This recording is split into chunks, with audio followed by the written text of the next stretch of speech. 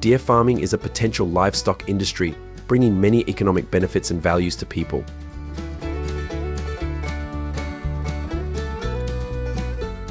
So what is the process for raising and producing deer meat and antlers? Let's find out now with Trending Farm.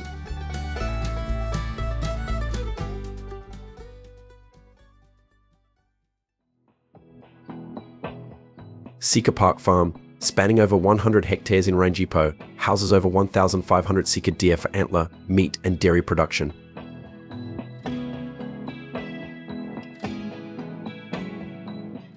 Annually, it yields over 220 pounds of deer antlers and 220,000 pounds of deer meat.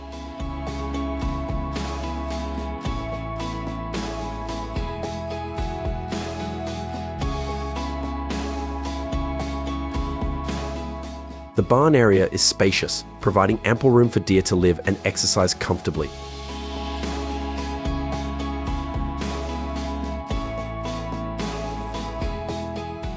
Scientifically designed, the barn ensures optimal ventilation, roofing for weather protection, and an efficient drainage system.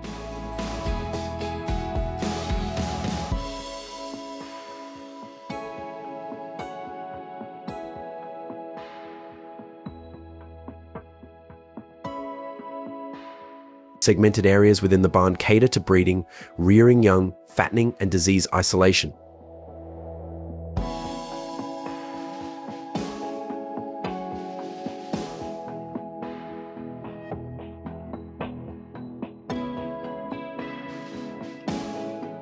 Construction materials such as steel mesh, and concrete are chosen for their safety, durability, and ease of cleaning, maintaining high standards of hygiene and welfare.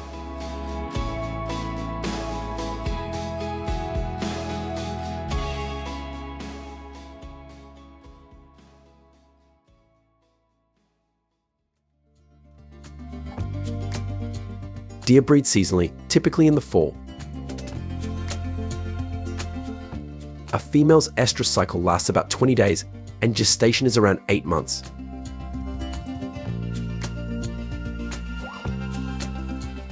They usually give birth to 1 or 2 fawns, which the mother licks clean.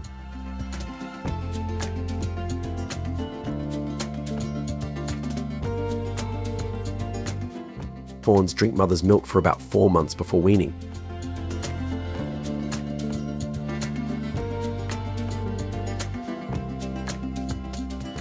They grow quickly, reaching 60 to 70 pounds in a few months.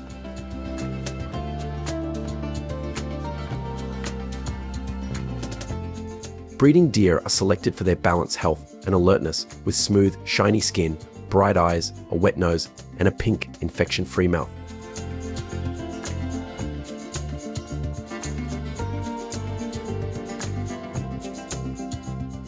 Male deer should have balanced, well-developed horns, and all deer should have a slim belly, strong limbs, and regular hooves.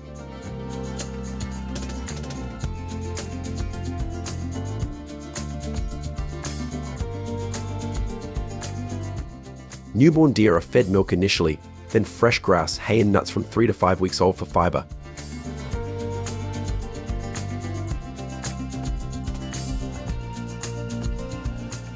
They are fed twice daily, morning and evening, with food intake varying by age.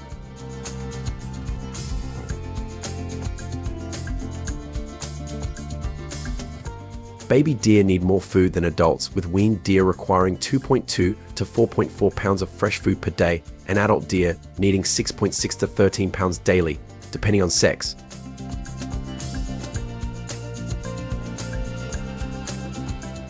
Farmers allocate food to ensure even growth and provide constant water.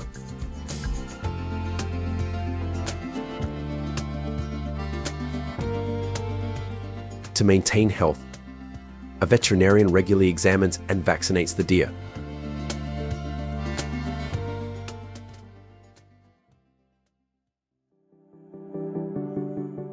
Deer are harvested for antlers at 4 to 6 months old. Workers prepare tools like a sterilized sharp knife, pliers, rope, salt water, antiseptic, and cotton wool.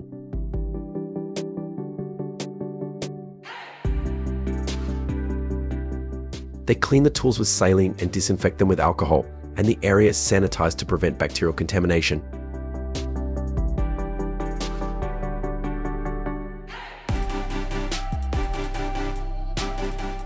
An anesthetic is injected into the deer to calm it, and its legs are tied to keep it still.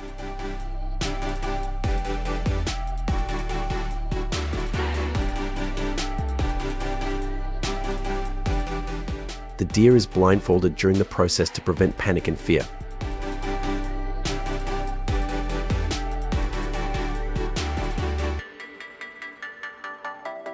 Deer velvet is a valuable medicine that has many effects on improving health, increasing vitality, and supporting the treatment of some diseases.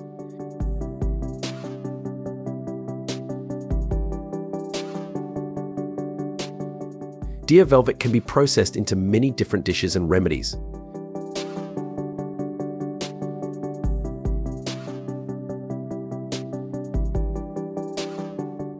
You can use fresh velvet, dried velvet, or cordyceps velvet.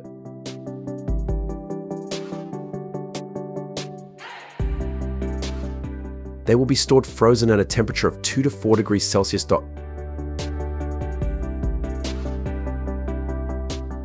Then put it in the slicer, spread it evenly on a plate, and then put it in the dryer at a temperature of 40 to 50 degrees Celsius.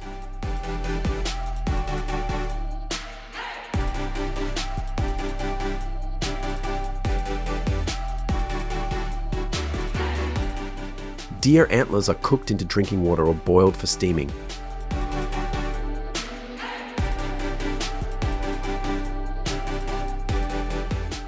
Deer will be harvested for meat when they are 18 to 26 months old.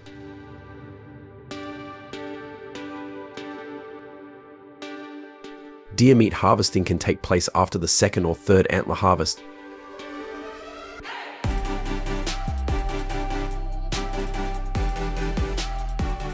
They will be transported by specialized trucks with many ventilation compartments, ensuring air and temperature throughout the journey.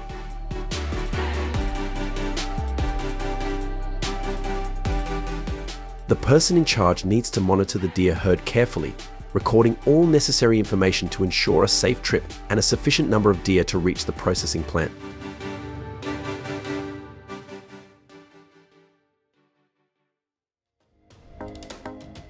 After harvesting deer antlers, the deer's hair is shaved off carefully with a sharp razor to avoid skin tearing. A knife is used to cut along the spine from neck to tail, and the skin is delicately separated from the body.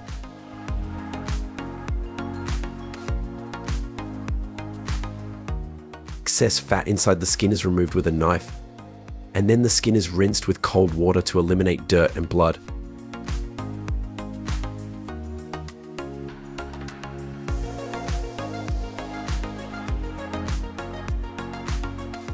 The skin is soaked in cold water for 24 hours to soften it before being soaked in salt.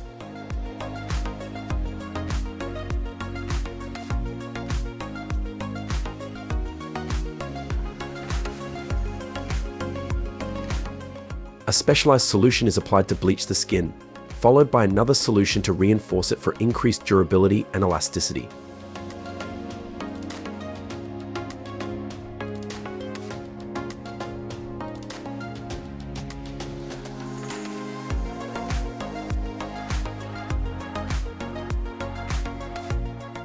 Deer skin is commonly used to craft leather items such as shoes, gloves, and bags.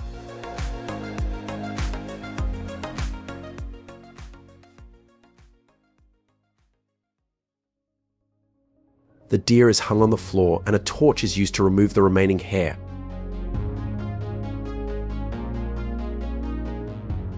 Open the deer's abdomen from chest to anus. Remove all internal organs from the deer's stomach. Rinse the abdominal cavity with cold water.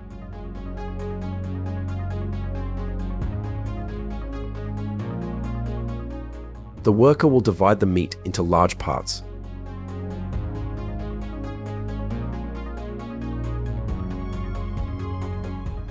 The tenderloin, thigh meat, and bones are separated.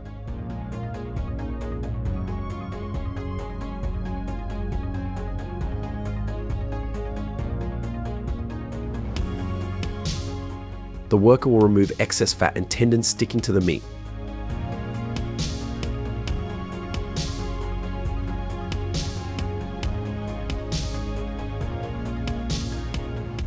The entire process needs to be done quickly. Avoid shredding the meat and ensure deer meat quality.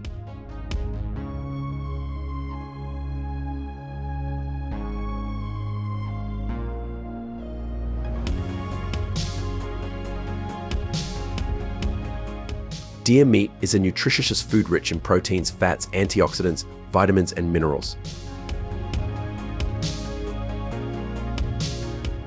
It helps nourish blood, boost resistance, and support treatments for conditions like physical weakness, anemia, and kidney failure.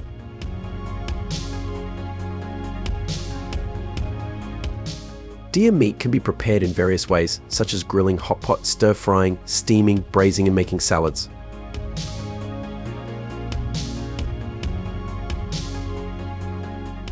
Which method have you used to process deer meat? Please share your comments. Thank you for watching the video. Don't forget to subscribe to the channel and turn on the notification bell for more tips on breeding and processing.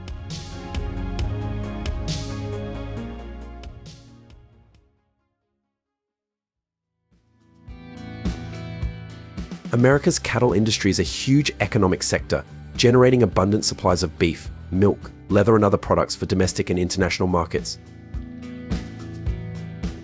Outstanding with its huge scale, with more than 90 million cows raised and contributing more than 100 billion USD each year, this industry plays an essential role in the national food system.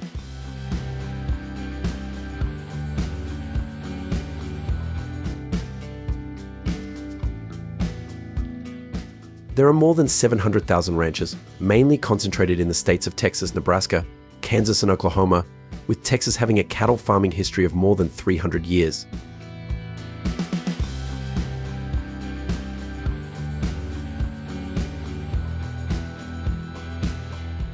Texas has favorable conditions for cattle farming, with 130 million acres of grazing land and home to popular breeds such as Angus, Beefmaster, Longhorn, and Hereford.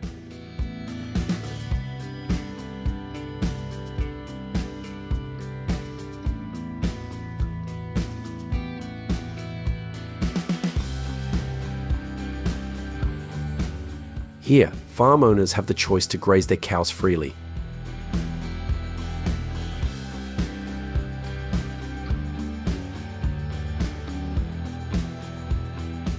This method brings many benefits to cow health, the environment, and economic profits.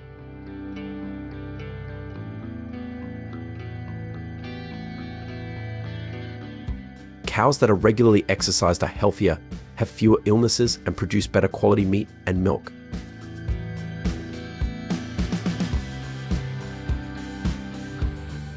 This method also helps improve the environment by reducing pollution, increasing soil quality, and controlling weeds.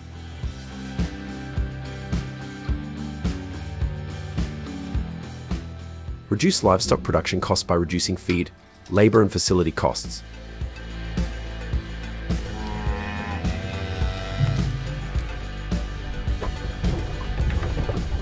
There are many ways to freely graze cows, such as rotational grazing, strip grazing, concentrated grazing, or combined grazing.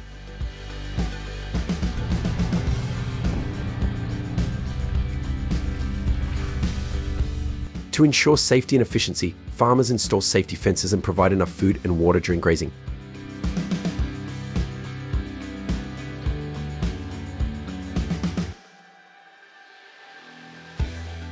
They use all-terrain vehicles to control grazing areas and the number of cows, avoiding losses.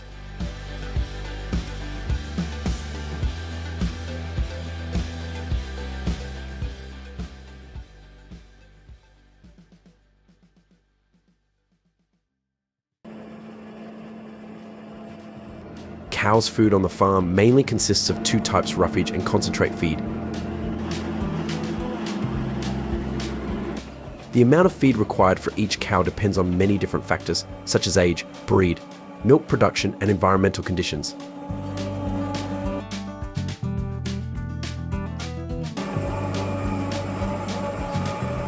Farmers balance their diets to ensure cows receive enough nutrition to survive, grow, and produce.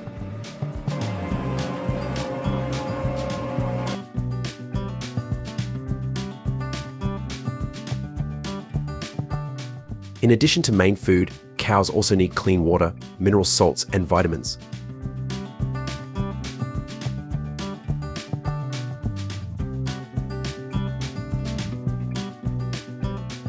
Clean water is essential for every function of the body. Mineral salts help maintain electrolyte balance and prevent deficiency diseases.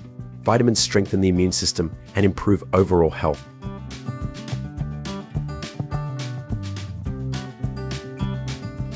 Cows need to drink about 30 to 40 liters of water per day.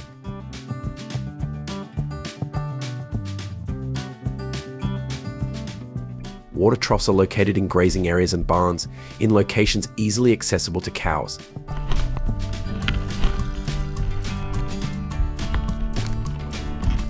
To provide cows with the necessary nutrients, farmers divide their meals into two parts: grazing and feeding in the barn.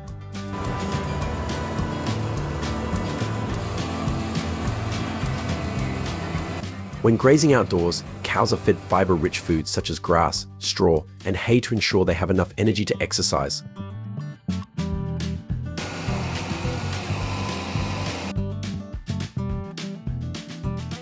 Once back at the barn, workers use high-powered mixers to mix the ingredients, which include simple proteins, hay grass silage, corn silage, rolled wheat, minerals, protease enzymes, and water.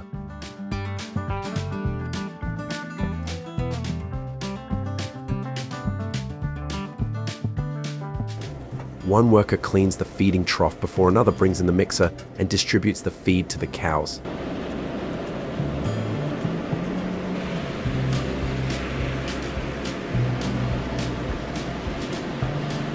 Like and share the video to receive many interesting things to come.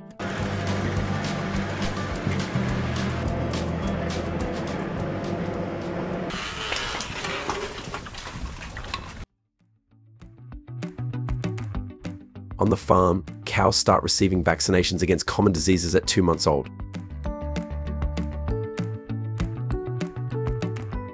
Veterinarians oversee the process, and experienced farmers administer injections safely in the neck area to avoid major blood vessels and ensure proper subcutaneous delivery.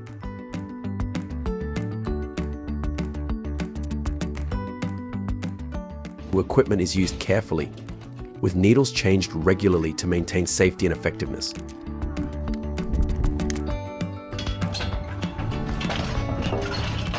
It's crucial that these procedures are carried out by trained individuals, as mishandling can lead to harm. And then push the air. It is advised not to attempt vaccination at home without proper training and supervision.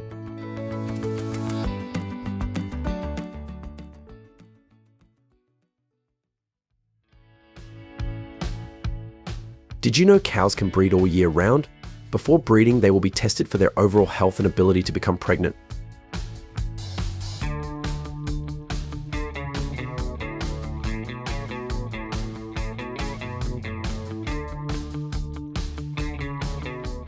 In breeding conditions, the farm owner will choose artificial insemination for cows to achieve the best results.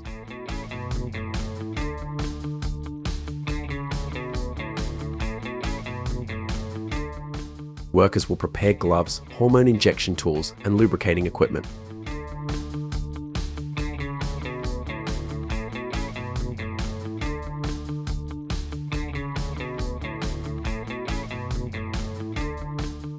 The semen will be thawed in warm water to maintain viability.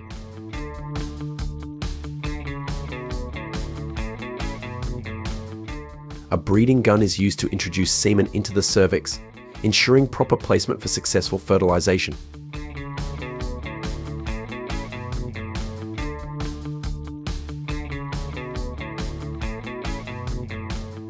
In addition, operators also need to clearly understand the cow's reproductive tract to navigate AI.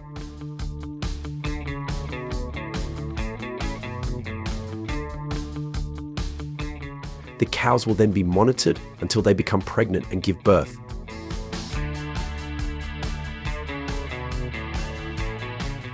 Cows are pregnant for about 279 to 287 days.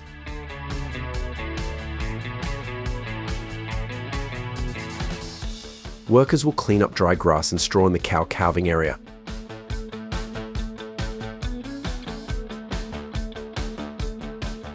After that, he will assist the mother cow in giving birth by skillfully tying the rope and pulling the calf out.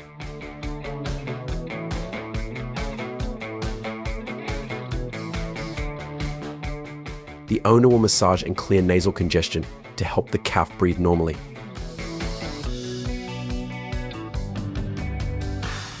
The mother cow will then come and lick their outer amniotic membranes clean.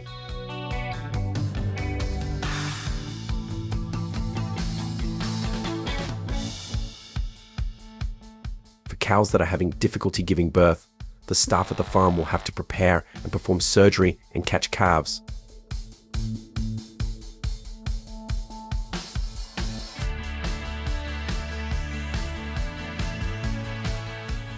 The surgical process must ensure hygiene and disinfection.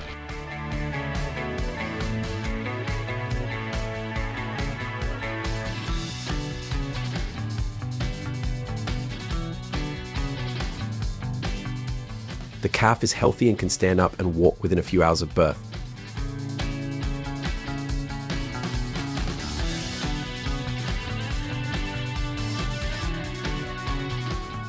Calves will be given milk for about 4 to 6 months before switching to the raw feeding stage.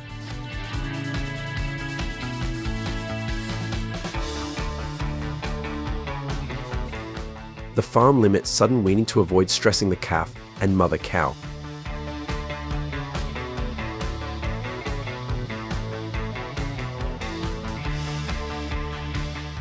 How do you evaluate the cow's reproductive process? Leave a comment below the video to let us know.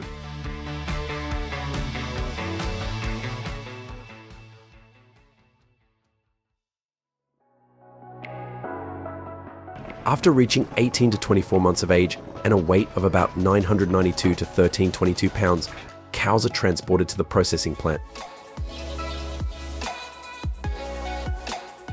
Transport typically occurs early in the morning when the weather is cool.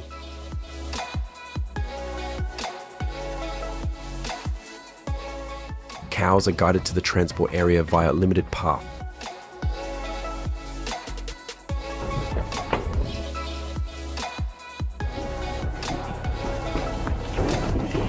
They are usually transported by trucks or trailers.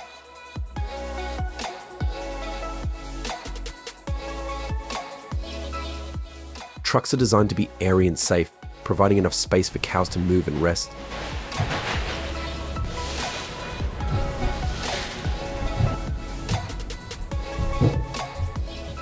A layer of sawdust is spread on the truck floor to reduce friction and prevent injuries.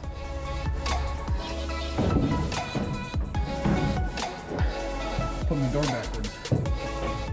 Trucks generally have 3 floors connected by mobile stairs, with each floor separated by an iron door.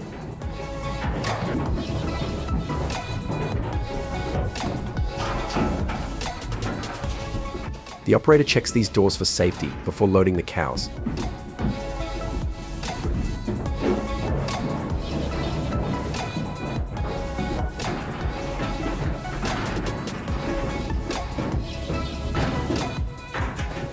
Using paddles, cows are guided onto the truck, with each floor accommodating about 10 to 15 cows to ensure comfort and sufficient oxygen.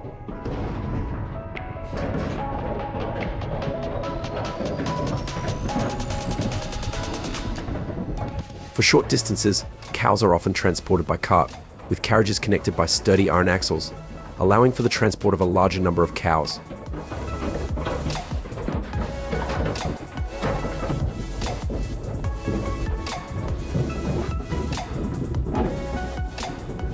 Which shipping method do you think is more popular? Share your views with us.